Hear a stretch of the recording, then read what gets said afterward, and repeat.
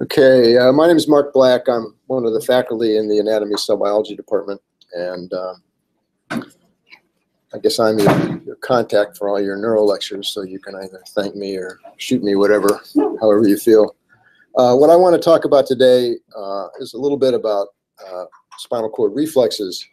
And what I've done is I've kind of taken the lecture that I usually give to first-year students and ramped up some parts of it that I thought might be of interest to you guys. It actually relates to the question that was asked at the end about spasticity and what are some of the mechanisms that are thought to be involved. As a preview, there's an enormous amount of work that's been done trying to sort out what's actually the cause of spasticity. And there's a remarkable amount of disagreement in the field.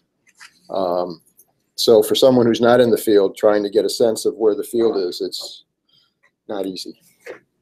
But I'll tell you at least what I think, or at least a little bit of what I've learned to get ready for that. So anyway, I don't have any disclosures. We're obligated to say this. This is more relevant for the first-year students. But I will point out there's an online resource. It's actually a neuroscience textbook that's published for free by the University of Texas. And it's really a very good online resource for neuroscience if you're interested for some basic and not so basic stuff. And this happens to be a link to the chapter that relates to reflexes, but that'll also get you to the site so you can see all the other kind of stuff that's there. It's really, I think, extremely well done. So this is a box diagram overview of the motor systems. When we give this lecture in the first year in neuroscience, it's kind of part of the motor system component. And it's the purpose of the slide is to kind of highlight a number of areas of the brain that are involved in motor control from the cortex on down. So you have some higher level motor cortical areas, premotor and supplementary regions, very much involved in sort of motor planning, motor programming, kind of getting together the kinematics of the movement. This is what the movement is supposed to accomplish, and so on. And then the primary motor cortex contributes to kinematics, but also more kinetics in terms of generating patterns of activity that will then actually allow for the relevant muscle movements to take place or contractions to take place. So you actually accomplish the goal of the movement activity. And there are brainstem areas as well that contribute to the process, all of which feed down onto the motor neurons in the spinal cord. And what you can see in the schematic is that it's there's sort of both a parallel as well as a hierarchical kind of arrangement to the circuitry. The hierarchical you can see from premotor, supplementary down to primary to brainstem to spinal cord, and then along with that are parallel circuits by which projections from, say, premotor and supplementary can go directly to the spinal cord, or it can go to brainstem areas bypassing motor cortex and so on. The output from the primary motor cortex is especially involved, as Helen talked about, in the control of distal muscles, your ability to fractionate finger movements as an example. Not that it doesn't do anything for more proximal muscles, but a lot of the proximal muscle activity is really driven by centers in the brainstem that are under cortical control. So when you engage in a particular volitional activity that involves both proximal and distal muscles, it's kind of your cortical projections down to the spinal cord to control the distal muscles, and then your cortical projections to the brainstem, which then goes to the spinal cord to control your proximal muscles to set the posture that you need to actually carry out whatever you're going to do with your distal muscles in a really simple-minded kind of way. And then in general, most of the connections to the motor neurons are not direct, are via interneurons within the spinal cord, although there are notable exceptions from the primary motor cortex, which actually has direct monosynaptic connections to the motor neurons in the spinal cord. We don't really have time to get into the details of what's going on up here. I'm going to really focus on circuitry that exists in the spinal cord for controlling various types of movements. And these tend to all be kind of these reflex movements, things that can be generated even when the spinal cord is disconnected from the rest of the brain by injury. This slide just is an opportunity for me to talk about basal ganglia and cerebellum. I'm not going to do that today. So I want to dive right into the reflexes. And this is a common definition, that the reflex is a relatively stereotyped involuntary response to a specific sensory stimulus. And in general terms, it's going to involve the contraction of some muscles and the relaxation of their antagonists. And both the contraction and relaxation responses are actively generated by the nervous system. And I'll go through some circuits that kind of show that.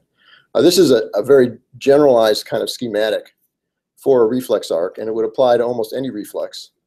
You have a receptor in the periphery, which is specialized to transduce the energy of the sensory stimulus into action potentials in the afferent neuron.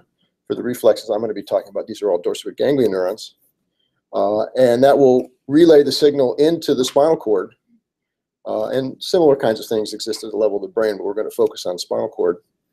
And then by what I've termed here central connections, and I'll say a little more about that shortly, the signal is relayed onto the efferent neuron, which would be a motor neuron, to activate a receptor, or to at least control an effector, which would be the muscle.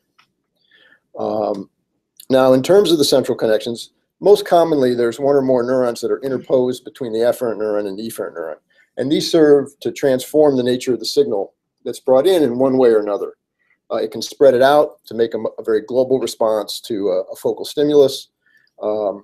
It can change what is an excitatory input to an inhibitory input through an inhibitory neuron, and so on. There's lots of different variations on the theme here. Occasionally, and this is true for the phasic stretch reflexes that you commonly test clinically, the afferent neuron makes a direct monosynaptic contact on the motor neuron.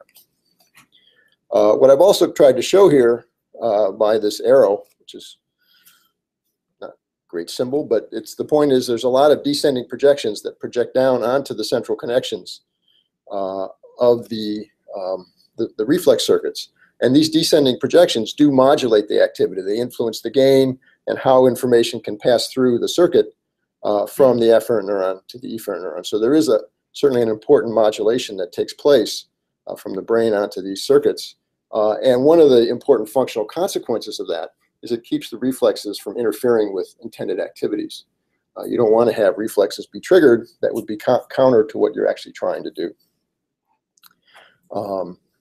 From an injury point of view, and I'll talk a little bit about this as we go on, if there's lesions that somehow take out the afferent neuron or the efferent neuron, the reflexes are going to be diminished or lost depending on the extent to which you've actually lost the populations of neurons.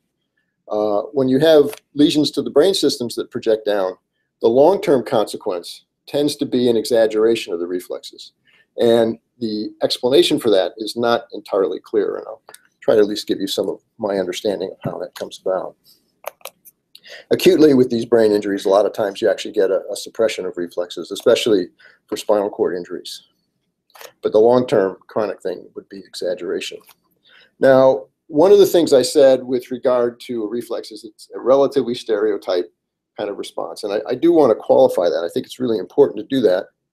And this slide helps me do it, although it's not great. The point is, reflexes are not absolutely stereotyped, but they're very much adaptable to a particular context. And this slide kind of makes that point, although it's not exactly a reflex, but the same kind of thing applies to reflexes, and I'll show you an example of that later after I talk about specific circuits. But in this, on the left, what you're seeing is an individual who's assuming a particular posture. With one hand, they're holding the edge of a table. The other hand, they're holding a lever that basically can provide a perturbation. And so the lever is going to pull them forward toward the table, and the instruction here is to maintain this posture, that is to resist this perturbation. And one of the ways they're going to do that is by contracting the extensor, so they kind of hold themselves rigid and don't pull themselves forward. And you can see that in the schematic of the muscle activity down here, that the extensor muscle fires a lot to resist this perturbation. In the example here on the right side, the individual has the same posture. They're holding the same device to apply the perturbation, but now they're holding a cup of water in the hand, and the instruction is don't spill the water. And in this case, when the perturbation is made, if they did the same thing as on this side, they would extend the arm and they'd spill the water because it would just pull it forward. So in fact, you're going to relax that muscle so you can activate the flexors and you can see at least the relaxation of the extensor in this case. Obviously, this is not a simple reflex, but the same kind of concept actually applies to reflexes. The example I'll give you a bit later on in the lecture concerns the reflexes triggered by the Golgi tendon organ, which Dr. Pearson talked about a little bit. In the perfectly resting condition, that leads to, it responds to a contraction of a muscle, and it will lead to the relaxation of that muscle. That same reflex during walking actually leads to excitation. So reflexes really are under a lot of control. They're adapted to whatever's going on. So you don't want to think of them as being absolutely stereotyped. Okay, so one of the reflexes I want to talk about is the withdrawal reflex. And Dr. Pearson has already gone over that, so it's going to make it really easy for me to do, because I don't have a whole lot to add.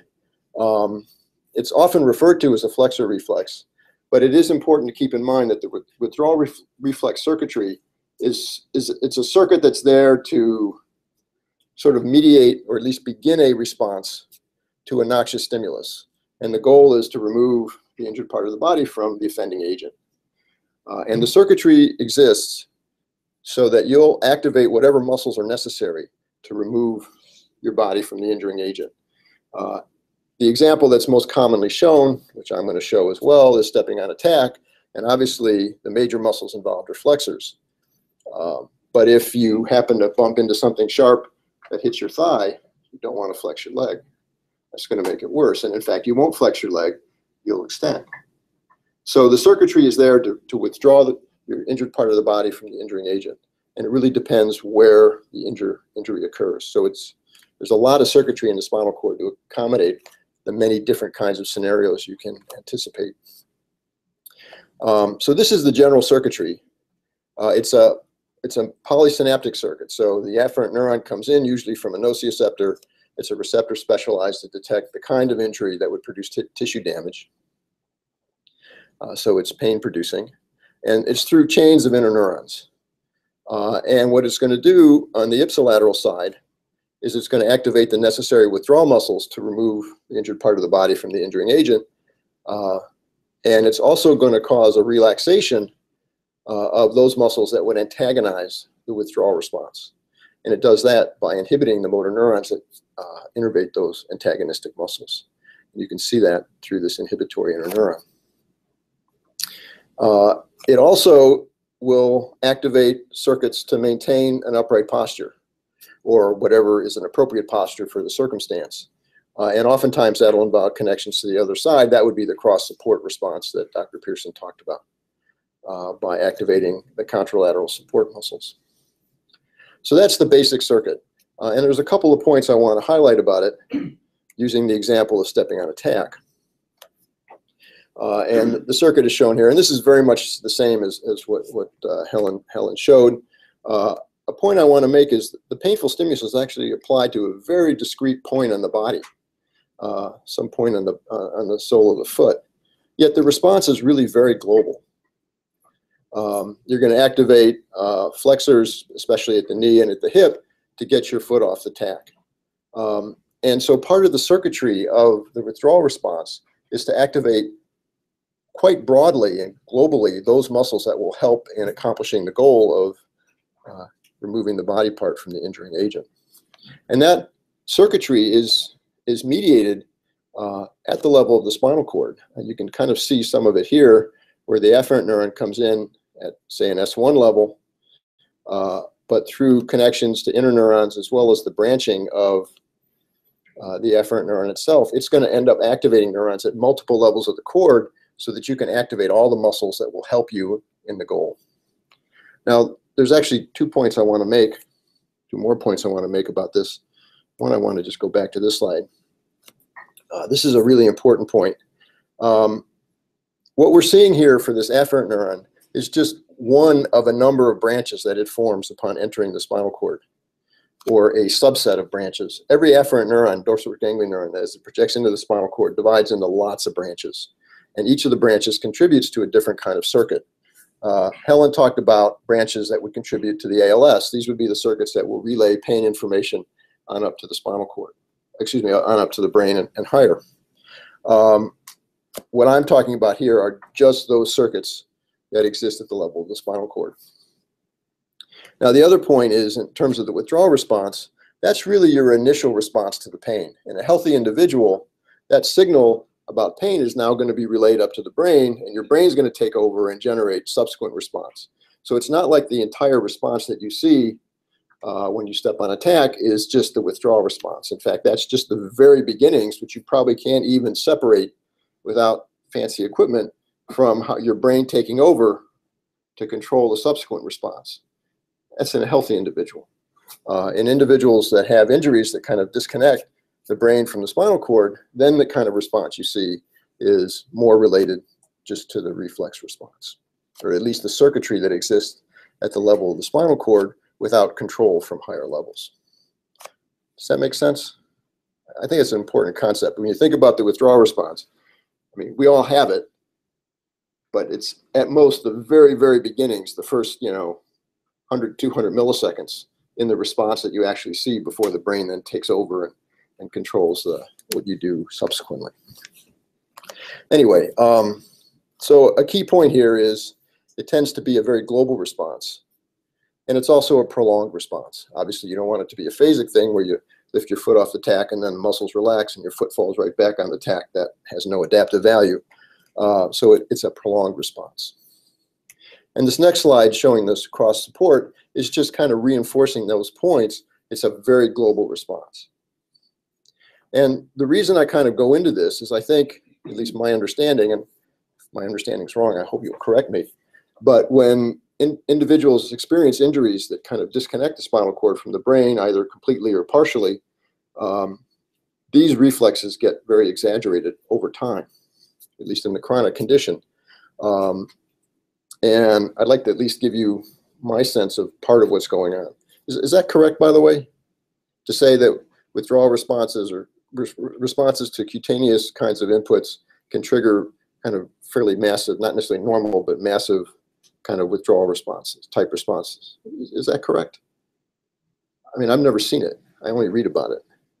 You're talking about a patient with pathology or just in general? No, with pathology, who has basically lost the connection from the brain to the spinal cord.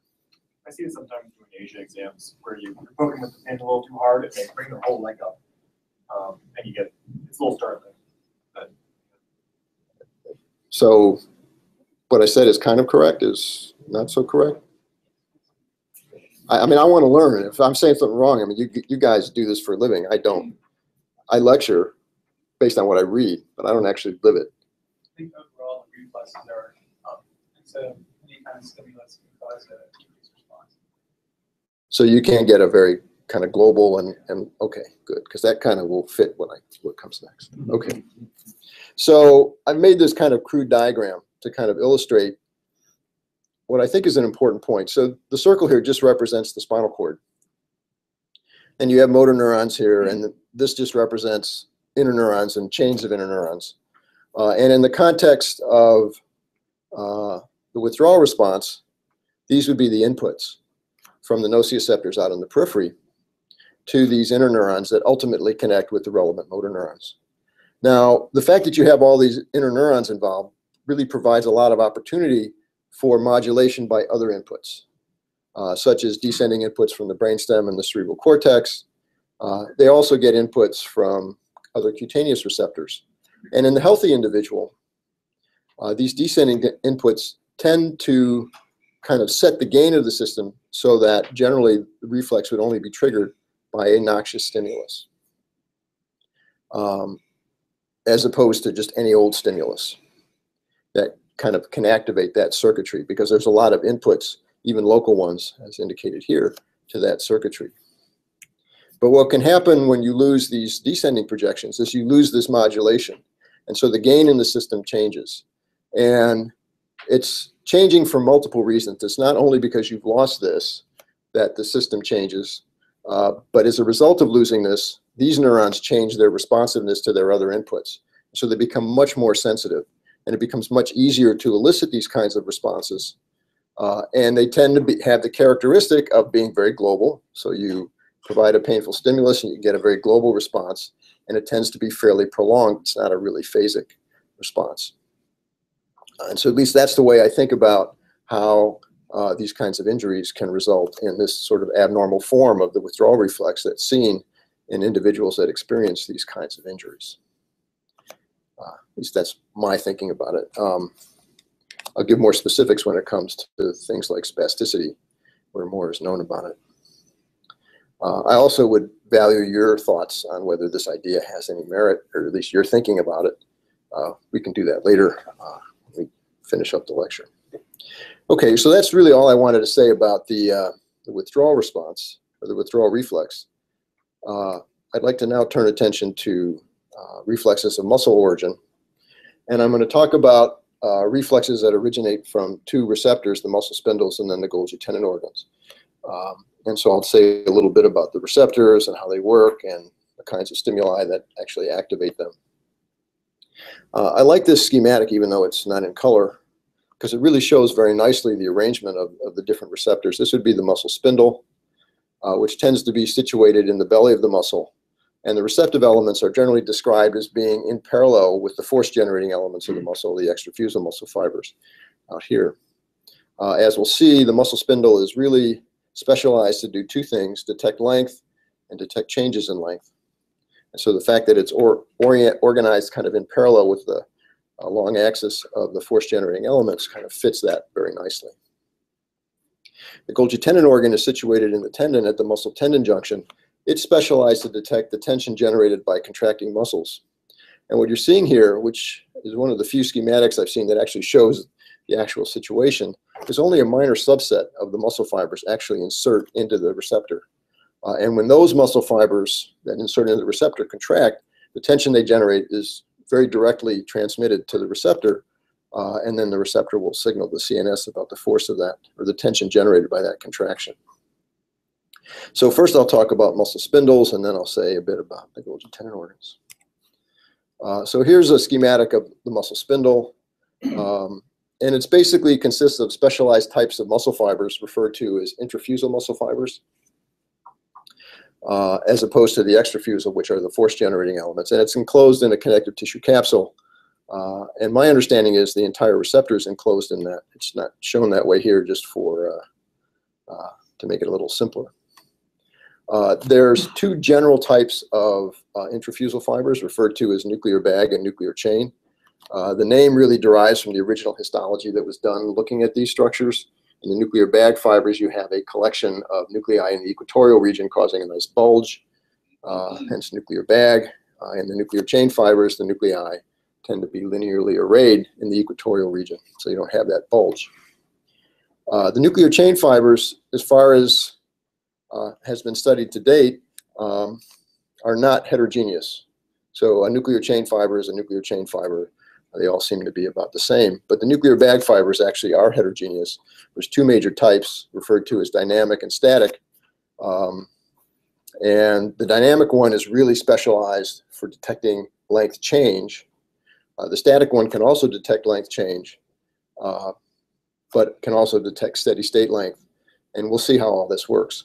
The nuclear chain fibers are best optimized for detecting steady state length. Now, in terms of sensory innervation, there's two fibers that innervate the receptor, a 1A fiber and a 2 fiber. The 1A fiber is a large, very large, heavily myelinated axon. It's one of the largest in our bodies, diameter-wise, and the most rapidly conducting. There tends to be one per spindle, and it makes a specialized contact with all of the intrafusal fibers, both of the nuclear bag types as well as all of the nuclear chain, and it forms these specialized contacts in the equatorial region of the receptor. And you can see that in the schematic. The 2 fiber is somewhat smaller, not quite as rapidly conducting, and it makes specialized contacts with all of the intrafusal fibers except for the dynamic nuclear bag fiber. So it's really going to be involved in relaying signals that are most related to steady state length. The 1A fiber will relate signals not only related to steady state length, but changes in length as they're occurring. There's also a motor innervation to these fibers, and this is actually very interesting. It's one of the few receptors out in the body that actually the sensitivity of which can be regulated by the CNS. That's what these motor innervations allow. And there's two types, the static and the dynamic. The static is particularly involved in regulating sensitivity of the nuclear chain fibers as well as the static nuclear bag.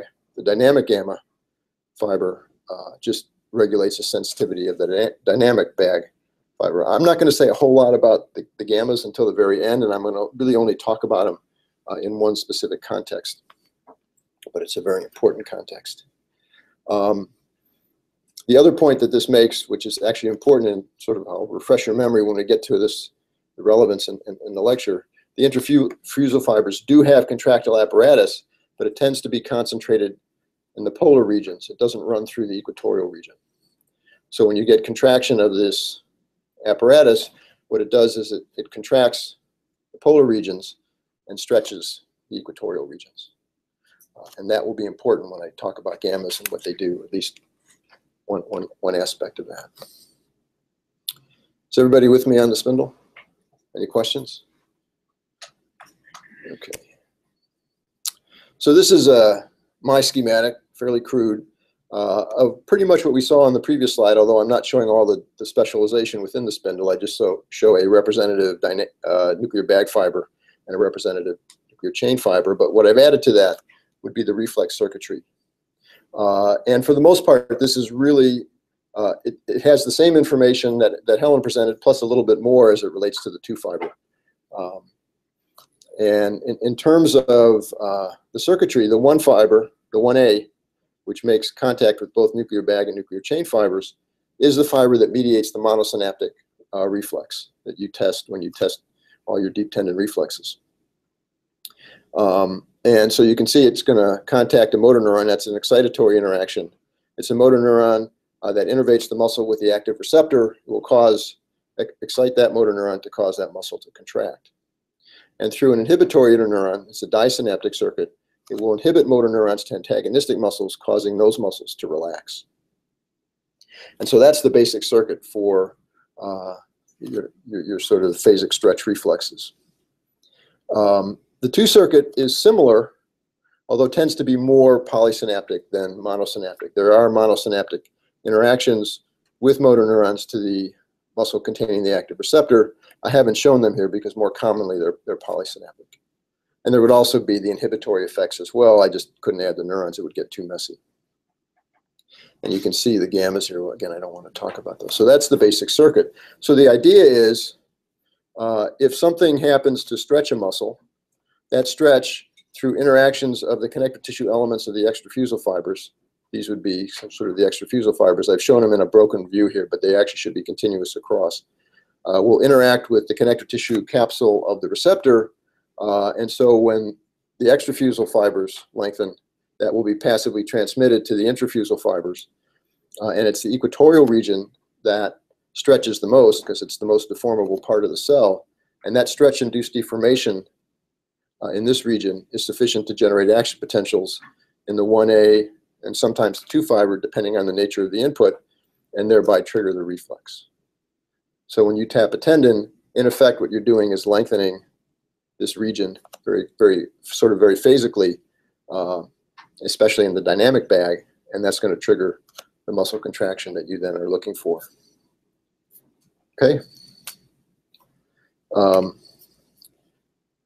This is, let's see if this is going to work.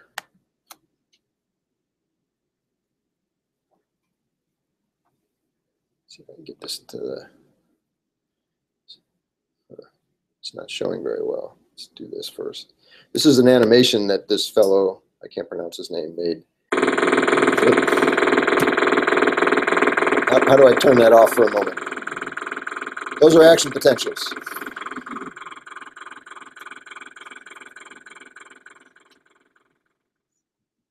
Okay. I'll ask you to get up in a second to turn that back on. Let me see if I can center this a little better.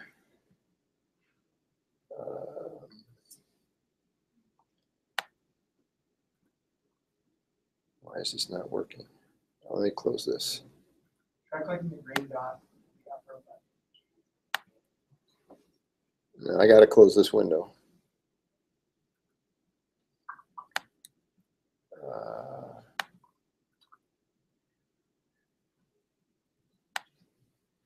I didn't want to do. I'm actually pretty good with computers. It's like There's Control D, maybe? Control D? Or I'm sorry, Command D. No, No, I know you can get rid of that, but it's not letting me do it right now.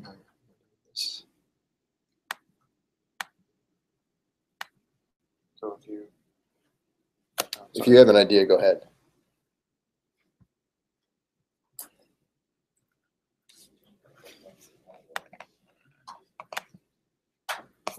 Thank you very much. Thank you. Okay. There's actually an enormous amount of information in this. I'm only going to go over a little bit of it, and unfortunately, we're not seeing all of it on here. But this is the spindle. The green is the dynamic bag fiber, I think. Is that correct? Yes. The yellow would be the static bag, and then this is the nuclear chain fiber, and you're seeing the 1A and the 2 fibers. And these little ball things are the action potentials. And the implication in this schematic is that you have action potentials all the time, and that's not correct. When the muscle is relaxed, there really is no activity going back from the spindle. So in this situation, the spindle is under some load to stretch it, and so you're getting a bit of a response. Now, down below, what you're seeing are perturbations to the muscle. So you're basically at a steady state length, then you have a ramp to a new length that you hold, and then you lose that. And what you're seeing above here would be a representative recording from the 1A fiber during this sort of manipulation. And a little lower, you're seeing what happens with the 2 fiber. Unfortunately, I can't make this. I probably could if I played another Command minus. There we go.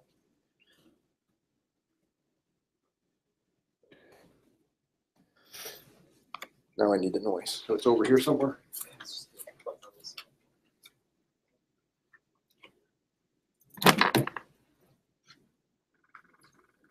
Can everybody hear that? I don't want it to be too annoying. Oh, it's just. Yeah. So when I click this, the muscle lengthens and you get more response. And during the actual ramp period where it really fires up, that's the 1A from the dynamic bag, because it's the dynamic bag that's really sensing that change. And so you get a lot of firing. And then when the muscle length goes back to normal and it kind of gets silent, it's because the 1A from the dynamic bag shuts down. So let me just do that. So, okay, so that's the dynamic.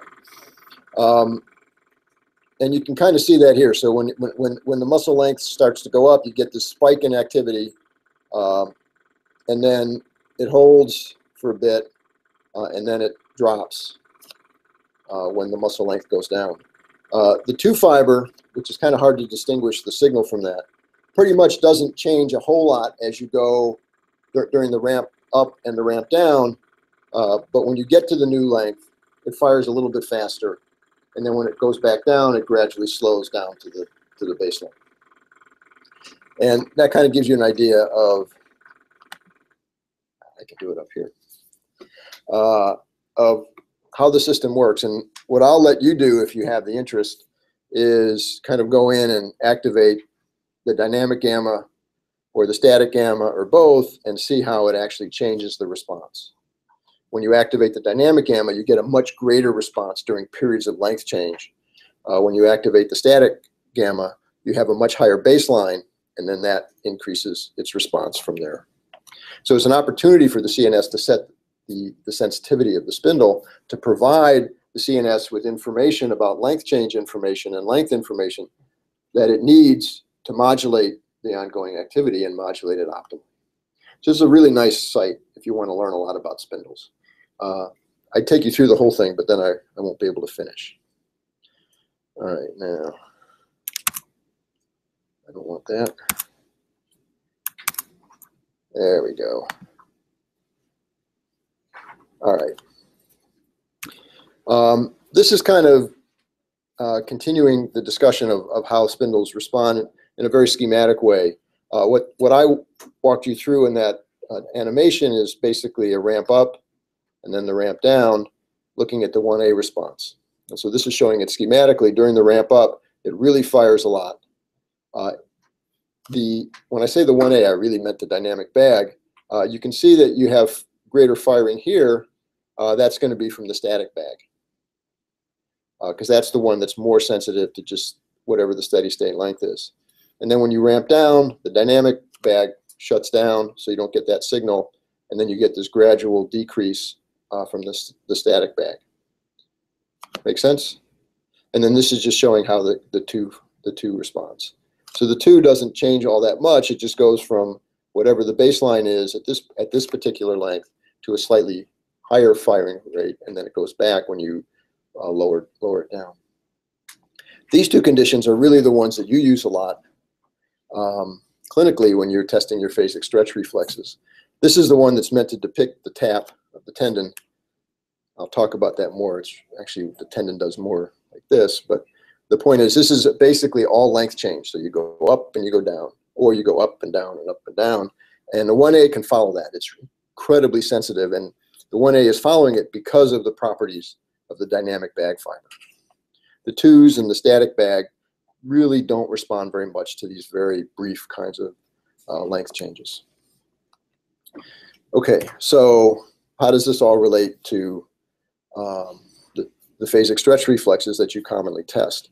And so what you do is you tap the tendon with a percussion hammer, and sort of the general textbook description is that leads to a brief lengthening of the muscle that is passively transmitted to the spindle to generate a brief burst of activity in the efferent neuron, which would be this guy, to excite motor neurons that go back to that muscle to cause it to contract, and then through an inhibitory neuron, interneuron, it'll inhibit motor neurons to the antagonistic muscles so those will relax.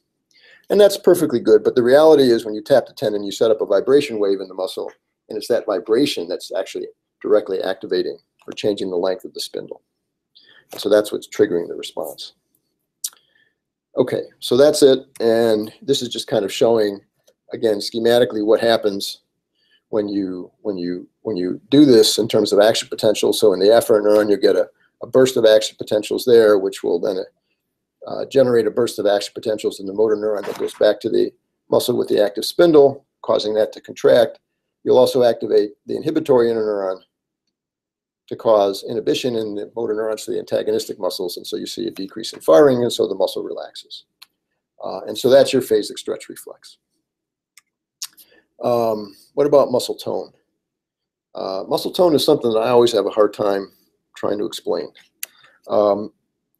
Muscle tone is mostly, at least the way I think about it is, as indicated here, it's the force with which a muscle resists being lengthened, and you test that in a variety of different ways, like passively moving joints. And so as you do it, you extend some muscles, you're stretching some, so what does it feel like? And then when you go back the other way, you're stretching the antagonist.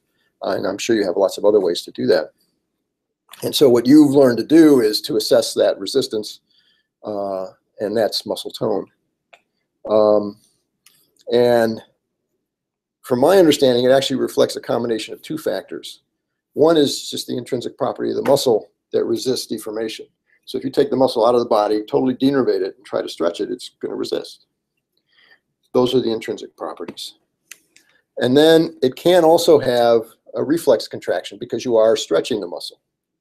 And when you stretch it, you can trigger these reflexes. But it tends to be a fairly slow stretch. It's not one of these really fast stretches. And at least from the reading that I've done, my sense is it really varies from person to person. Some people are just really good at relaxing. I mean, they just turn into a wet noodle. And when you test muscle tone in such an individual, it's pretty much just the intrinsic properties of the muscle that you're assessing. Some people, like me, can't relax. I'm not a good relaxer. So, when this is done to me, they say, relax, relax. I just can't do it. And so in such individuals, you have a combination of the intrinsic properties of the muscle along with reflex contraction, and exactly why the reflex circuits are a little more active in individuals that can't relax well is not clear to me. But that stretch, presumably through the static bag and the nuclear chain fibers, and then the 1A and 2 circuits associated with them, will elicit a contraction of that muscle in response to the lengthening, and that's the added reflex component. For people that are really good at relaxing, if you want to get a sense of reflex component, you can do these reinforcement maneuvers, have them do math, clench their jaw, and for reasons, again, that I don't understand, that seems to activate a lot of the spinal cord circuitry so that it's just a little more sensitive, and so it will respond better to slight changes in input from the receptor. Does that kind of fit your experience? Have I said it well? I'd like to know. I mean, if I got something wrong, you can educate me afterwards, because I've never tested muscle tone, so I don't really know. Okay, so that's the spindle. In a little bit, I'm going to come back to what happens in lesions and have a discussion there. But before I get to there, I want to talk just a little bit about the Golgi tendon organ. And again, what I want to emphasize here is it's in the tendon at the muscle tendon junction, and the important point is that a subset of muscle fibers will actually insert into a given receptor. And when those muscle fibers contract, the tension they generate is very efficiently transmitted to the receptor to activate it and send a signal into the CNS. The same website.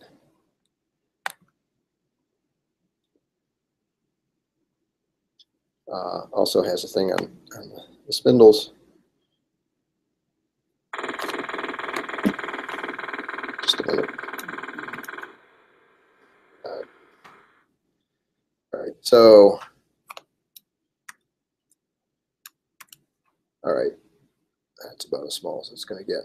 So here's the receptor at kind of low mag and high mag. It's a great schematic because it actually depicts what's going on.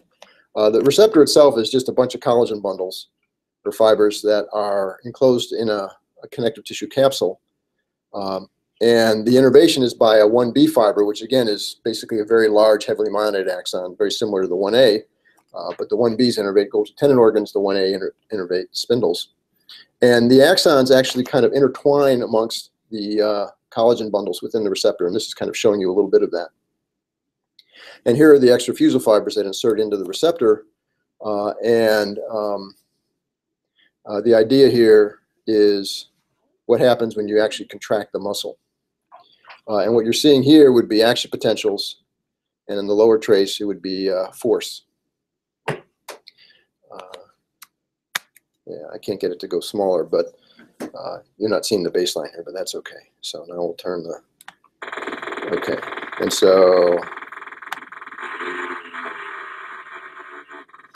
it's an exquisitely sensitive receptor to the tension generated by muscle contraction. And if any of you want to deal with this in a little more detail, you can, there's all kinds of texts and tells you all about it. It's a very nice website. So the take home from all of this is, as a receptor, the way to think about it is it's a tension receptor, and it signals the CNS about the tension generated by active muscles. And it's really very sensitive to that. Now,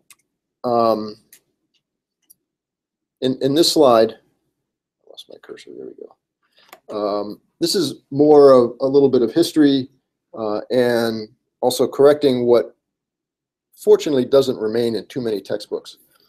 But sort of looking at the history of studies of these sort of reflexes of muscle origin, the spindle was found first, and so spindles respond to stretch. And tons of work, really very elegant work was done looking at spindles and how they respond to stretch and all that kind of stuff. And then they found Golgi tendon organs. And so what they did is they tested Golgi tendon organs, their response to stretch. And they respond very poorly to stretch. You have to stretch the hell out of that muscle tendon complex to actually activate the receptor. And so that led to the idea that this was really a receptor that was designed to, I guess I should say one other thing for this to make sense. The reflex response, when you activate it in that kind of a context, is to cause the, in this case, the very heavily stretched muscle to kind of relax and its antagonists to contract. And so in the context of a contracting muscle, the idea would be it would cause the contracting muscle to relax and its antagonists to contract. Is everybody with me? I said exactly the same thing that Helen did. I just didn't say it the same way. That's that so-called autogenic inhibition. And that led to the idea that the receptor is really designed to be a protective receptor to keep the muscle from generating too much potentially damaging tension. But what we now know is that idea is completely wrong. So if any of you have that idea, because you were taught that way back, not too way back as I look out on the audience, you got to just trash that idea because it's not correct. The receptor is exquisitely sensitive to muscle contraction. Even a very modest muscle contraction will activate the receptor. And so that kind of maybe makes you think, well, why would contraction work and stretch not work? And the reason actually relates to the organization of the receptors. Again, keep in mind that only a minor subset of the muscle fibers actually insert into the receptor. When you stretch the whole muscle tendon complex, that force is distributed among all the elements. And so the extrafusal fibers that might insert into that receptor really aren't going to be, the individual ones aren't going to be stretched very much when you stretch the whole complex. And that's why you have to stretch it enormously to get a response. And so here they're showing the weight. You're clearly lengthening the muscle with this weight, but you're not getting much of a response from the receptor, and you really have to stretch it a lot. However, when the muscle contracts, and especially when those extrafusal fibers that insert into the receptor contract, the tension they generate is very efficiently transmitted to the receptor. And so they respond right away. So they're not protective at all. They're very exquisite tension receptors. And their purpose is to signal the CNS through the 1B fiber about the tension generated by active muscles. And ultimately, it's the signal from that that really gives people their sense of muscular effort. Everybody with me? Okay. All right. So this is just showing the reflex circuit when the receptor is activated. And this diagram shows exactly what Helen showed. It's a disynaptic circuit through an inhibitory interneuron that will inhibit motor neurons to the muscle that's contracting, causing it to relax, and excite motor neurons to antagonist muscles, causing them to contract. And so this is the kind of reflex that, if you didn't control it well, would obviously interfere with ongoing activities. You contract one muscle, then you'd be caused to relax it, contract the antagonist, and so on. And you're stuck forever in a do loop. And part of what's being shown here are descending projections from higher levels that play down onto these interneurons of the reflex circuit, and they modulate them. And they modulate them in a way to tailor the reflex circuit, the gain of the circuit, to whatever the ongoing task is. And I think this is incredibly great example of how reflexes really are tailored to context. This is looking at the reflex circuit in a fully relaxed muscle. Or what I should say is a muscle that's kind of, it's going to be caused to contract by stimulating the nerve to it. So it's not in a volitional activity. It's not part of something. You're just kind of doing it that way. And you're looking at activity in the motor neuron to that muscle when you cause the muscle to contract. And so this is, so it's not shown here, but there's an electrode in that neuron. And what you can see is that the neuron gets inhibited. So this is the potential change. If I said enough to have this make sense? You with me? Questions? Now, in this example, what they're doing is they're recording from the motor neuron while the 1B afferents are being stimulated during walking. And now you get depolarization.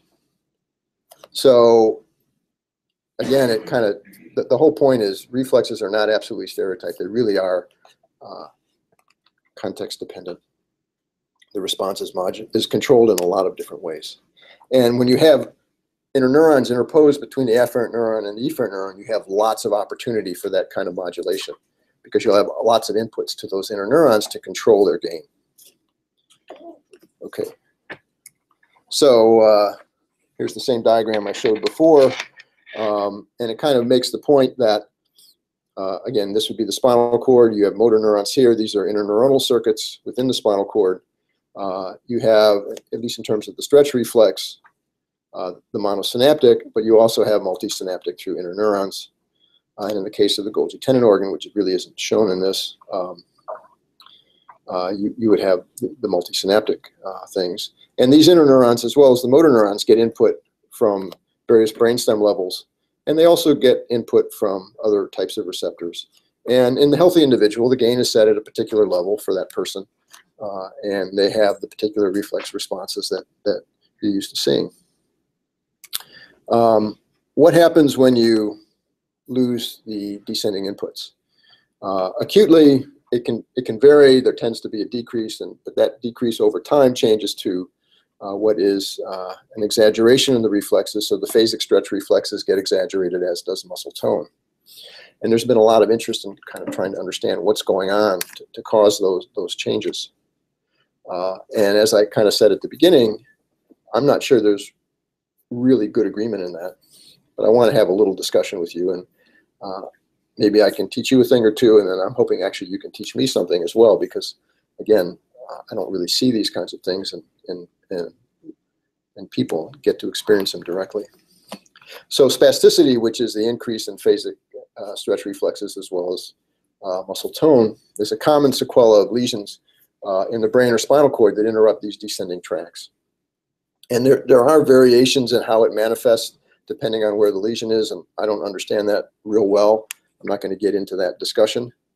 But what is spasticity, and what do we know about its basis? And this is a definition that I keep seeing when I read papers about spasticity. They refer back to this paper by Lance in 1980, that it's a motor disorder characterized by a velocity-dependent increase in tonic stretch reflexes, that is muscle tone, with exaggerated phasic stretch reflexes, such as the tendon jerks, and in his definition, resulting from hyperexcitability of the stretch reflex. So something in that circuit is activated as one component of the upper motor neuron syndrome. So that's the definition that I most commonly see. Is this one that you guys use, or do you have something that's more practical? Okay. What we now know is that spasticity is multifactorial. It involves changes in the muscles themselves. It also involves changes in the physiology of the spinal cord circuitry that underlies tonic and phasic stretch reflexes. And I'd like to at least give you a little bit of information on that. So what are some of the factors? One is, and this is actually kind of interesting, there's downregulation of certain transporters in neurons that are denervated by these kinds of injuries, that is, neurons of the spinal cord circuits. And this is obviously work that's been done mostly in experimental animals. I don't know to what extent they've determined whether the same thing occurs in humans. That might prove to be difficult to sort out. But there's a particular transporter, a potassium chloride transporter, that gets downregulated. And the net effect of this is actually to reduce the hyperpolarizing effect of inhibitory transmitters. And I'm not going to get into that in great detail. I did in the notes section of the PowerPoint, which I don't know if you've got yet, but I did make it available. I have the references for each of these. So glycine and GABA are your typical inhibitory transmitters. But during development, early in development, these transmitters are actually excitatory. And one of the changes that takes place that leads to them generating an inhibitory effect is the upregulation of this transporter. This has been clearly demonstrated in experimental animals. And so if you're then going to downregulate this as a result of an injury that gets rid of the sort of the upper motor neurons that project down to the spinal cord, you're now going to have less of this co-transporter around, but you still have lots of glycine and GABA. And instead of producing an inhibitory effect, they're now going to have excitatory effects. And so that can lead to increased activity. Something going on because of denervation, it's a response to denervation of these neurons of the spinal cord reflex circuits. So you're saying it returns to a state where GABA becomes excitatory?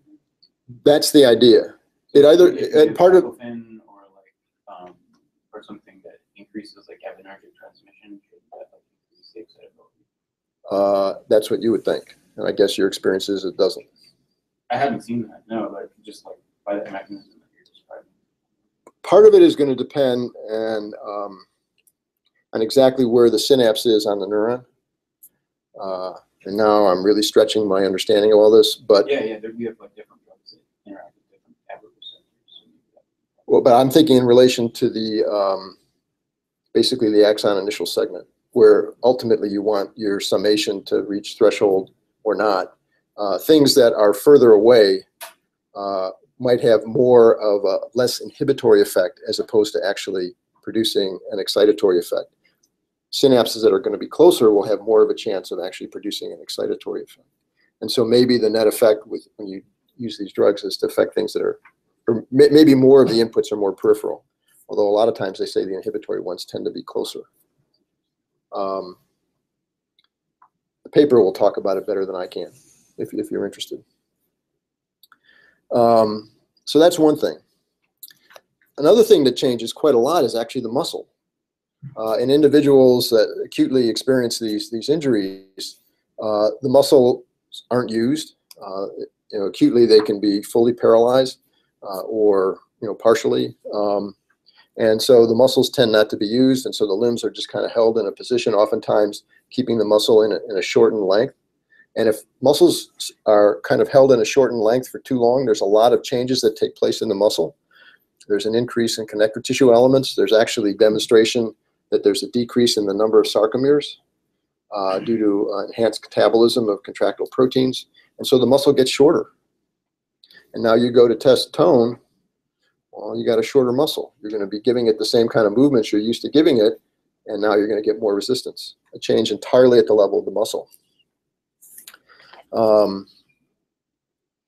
And that's thought to be a big deal in at least some of the hypertonia that's associated with these kinds of injuries. And then there's this phenomenon called post-activation depression, which I have a slide that goes into, and this clearly decreases as a result of injury. Post-activation depression is a decrease in transmitter release from 1A terminals during repetitive stimulation. So the stimulation has to occur with a particular frequency. Now I want to kind of, don't have this here. I'm kind of running out of time. Are you interested enough to hear me out? Do you have a few more minutes? Okay. I don't know if you have somewhere you really have to go. I don't want to keep you from that. But a question was asked in relation to the earlier lecture, that is the hyperactivity associated with these reflexes due to a change in the nature of the activity that remains in the descending pathways? And there's a lot of sources that talk about that. Some of the descending inputs have a predominantly excitatory effect. Some have a predominantly inhibitory effect on the target neurons in the spinal cord. And it's thought that, or at least it's been argued, that what you lose is mostly the inhibitory effects. And so the gain is set up because you have preserved excitatory inputs from higher levels. I don't know if that was the idea that you were getting at. I never liked that idea. That doesn't mean it's not right, but I just never liked it. First of all, with those injuries, acutely, you right away change the balance. Yet spasticity tends to be more prolonged before it manifests itself. You also get spasticity, perhaps manifests differently, but you get it with a complete spinal cord transection. So you're going to lose all the excitatory and inhibitory. So the logic never worked for me. And at least a lot of the papers that I read now that are trying to understand what's going on tend to focus much more on what's going on locally in the spinal cord and changes in the neurons within the spinal cord as a result of the denervation by the injury. It's not a change in balance of excitatory and inhibitory inputs, but you've denervated these neurons and they change. They change their response characteristics. here's one example, here's another. And then the muscle itself changes as well. And so at least my sense is it's more local stuff in the spinal cord and also in the muscle that really underlies spasticity, as opposed to this change in balance between excitatory and inhibitory. The logic just doesn't work for me. Again, that doesn't mean I'm right. It just doesn't work for me. Okay, so post-activation depression. You can kind of see that here. This is the healthy individual. I don't know if you can read it, but that's for the healthy individual. And this is the experimental setup. They're looking at two things. One is soleus, the stretch reflex due to stretching the soleus muscle, and the other is the soleus H reflex. Are you all familiar with what the H reflex is? Yes, no. If you're not, I'll give a quick explanation. All right, so here's the setup. So the individual sitting in a chair that's holding their leg in a particular posture, and their foot is in a device that can basically, if the foot is sitting like this, it can do this. So it'll stretch the soleus and other muscles back there, but they're focusing on the soleus. And they can stretch it at a particular frequency. And then they're looking at, they also have force transducers in here, so they can look at the resulting contraction that results from that. The H reflex is basically a way to bypass the spindle. So what they do is they stimulate, Helen, I need your help here, whatever nerve is over here.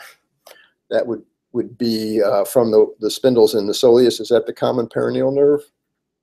Some nerve kind of in the back, that's close to the back of the knee that you can stimulate from the surface. You guys should know that. All right, see, I don't know that stuff. You're outside the brain, so it's not my stuff. And so you bypass the spindle, and so you'll activate the 1As to activate the reflex. And so it's just another way to do the same thing.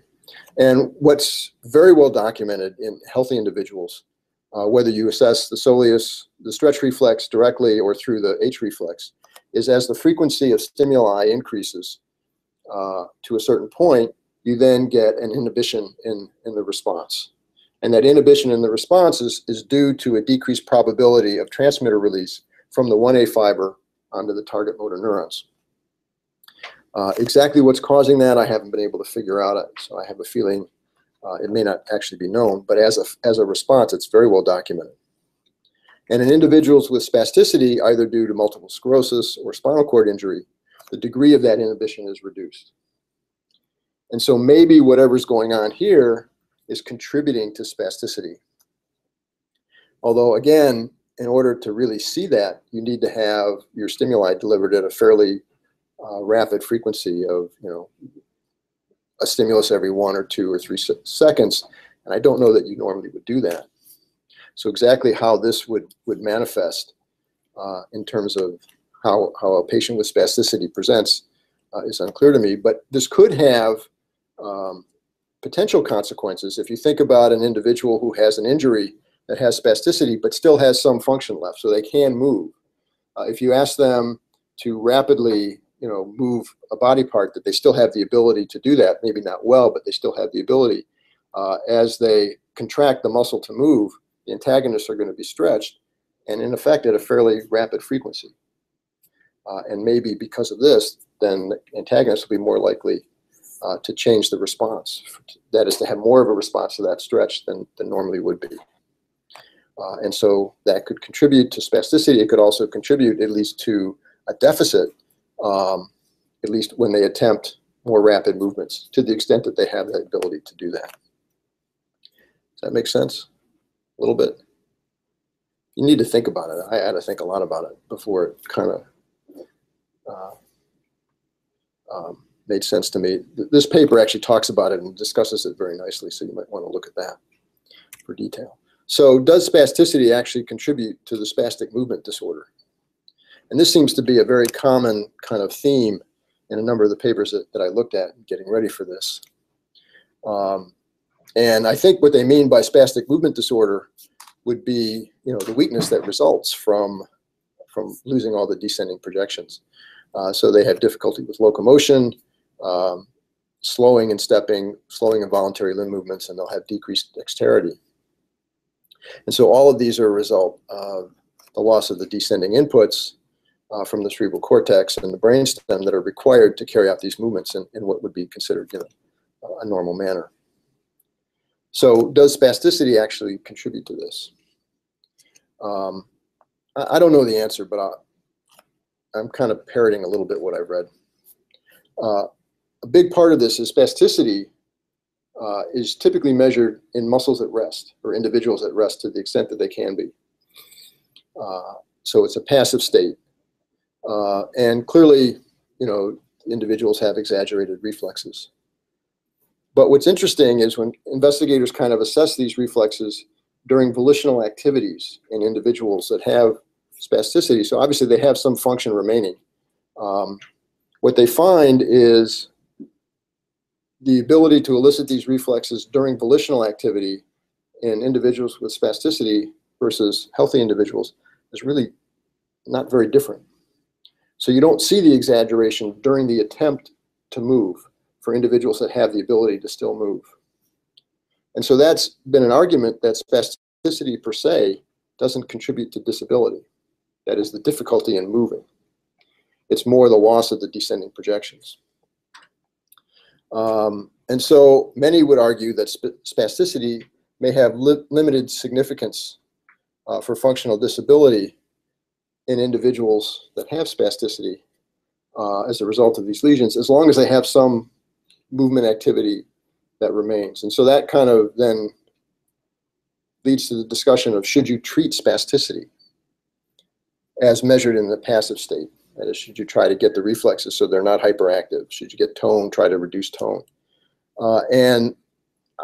Again, I don't have the experience, so I'm kind of just saying the arguments that have been made in the papers is they say if individuals have certain function that remains, it may actually be detrimental to them to try to treat spasticity. I'm be curious to know afterwards if this is your experience, because in treating them, you're going to ultimately make them weaker. And so the function that they have may be lost, even though you're fixing the spasticity or the hypertonia, and maybe that's not worth it. They've also made the argument for individuals that sometimes the hypertonia allows them to locomote because it gives them the strength to maintain an upright posture, so they can then, whatever function they have, they can use to try to move along. So for me, it's an interesting discussion. I don't know enough to really take a stand on it, but I kind of raise it for you guys to think about, because this is kind of what you do on a regular basis. So I'd be curious to know what you think. So what are spindles? What do they really do? And to what extent really does at least the monosynaptic reflex contribute to what they do? And that's kind of what this next couple of slides deals with. And I like this slide, although it's clearly incorrect, because it kind of at least raises the issue. To me, muscle spindles are length and length change detectors. I mean, that's what they do. So what they're showing here is you generate a command to hold your elbow at 90 degrees of flexion against the load being the mug. And so that command is going to come down from the cortex, directly, indirectly, whatever, to generate the necessary contraction to do this. You then increase the load by filling the mug with whatever. And so until a response is made to correct that, you're then going to lose 90 degrees of flexion. The elbow is going to extend. And then it's going to correct because the command is to keep it at 90 degrees of flexion. What's the role of the spindle and its circuitry, spinal cord circuitry, in this correction response? And the implication in the schematic is that the local reflexes can actually mediate the correction, because you're going to stretch the muscle. That's going to lead to increased activity from the spindle there, and from that increased activity from the motor neurons, so the muscle will contract a little more and bring the elbow back to 90 degrees of flexion. The thing is, the spindle can't generate enough activity to do this against much of a load, so it really doesn't work. It may contribute, but it's not enough. So the idea here is you have the command to generate work against a load, and the spindles are going to be providing information about muscle length from those active muscles. When there's a disturbance so that the muscle length changes, in this case it increases, the spindle is going to provide an increase in activity that may help bring the muscle back. But I think more importantly, much more importantly, in this corrective response is what's shown here, which would be the projections up to the cerebellum and the cerebral cortex via the posterior white column system that Helen talked about, as well as the spinal cerebellar systems. And these are going to change the activity in the descending inputs to change activity in the motor neurons to really make the correction. Maybe the local reflex circuits can do a little bit, but they can't do much. They don't have enough gain to really do much of a correction. This is where the correction takes place.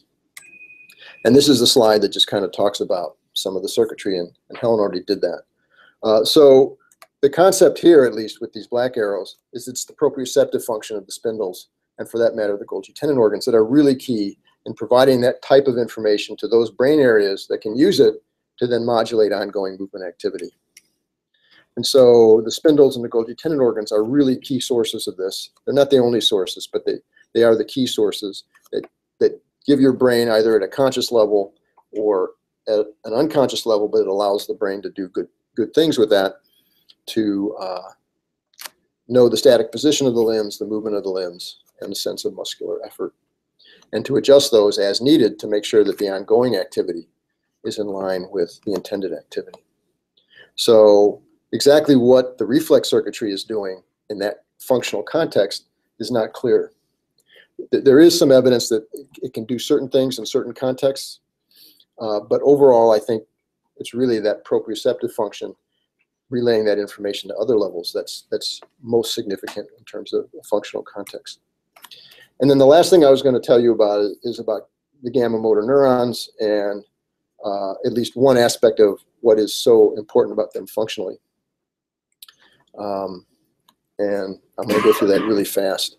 The idea here is you contract a muscle, so the muscle shortens, and in the absence of any gamma activity, what's going to happen is the muscle shortens, is the spindle is going to shorten. And when the spindle shortens or becomes slack, it can't sense length change. And that's kind of what it's showing here. So as the muscle contracts, the spindle gets slack, and if you look at activity from the spindle, there's this period while the muscle is shortened that there's no signal at all. And if there's a disturbance that takes place in this time that leads to a muscle length increase, the spindle's not going to know it. It won't be able to detect it. It won't be able to signal the brain muscle length has changed. It's no longer appropriate for the intended activity, so you won't. And the idea is that the gammas in part function to correct that by having the gammas co-activate with the alpha motor, with the alphas, so that as the muscle contracts, there will be a length change in the intrafusal fibers of the spindle that's kind of coordinated with the muscle length shortening associated with contraction, so that the spindle won't go slack. And that's what's happening here. You're activating the muscle to contract. You're activating gammas to prevent the spindle from going slack. And so during the contraction, the spindle is actually sensitive.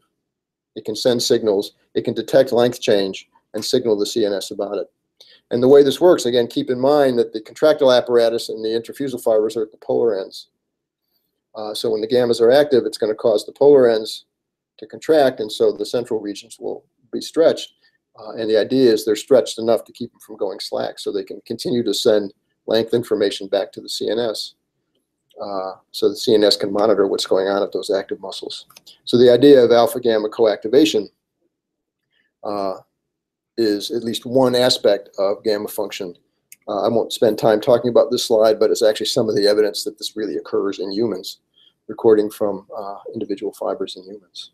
So that's one aspect of gamma function. That's certainly not the only one, but it's one that's certainly functionally very important. That's really all I had to say. I apologize for going over. I know that's not a nice thing to do. But anyway, I had fun talking. Hope you had fun listening. And I certainly would value your input about some of the perspectives that I put out there in terms of educating me, because I don't do this stuff for a living, so I just read about it. You can't always get an accurate sense of what's going on by reading. You guys actually do it. So anyway, thanks. Thank you.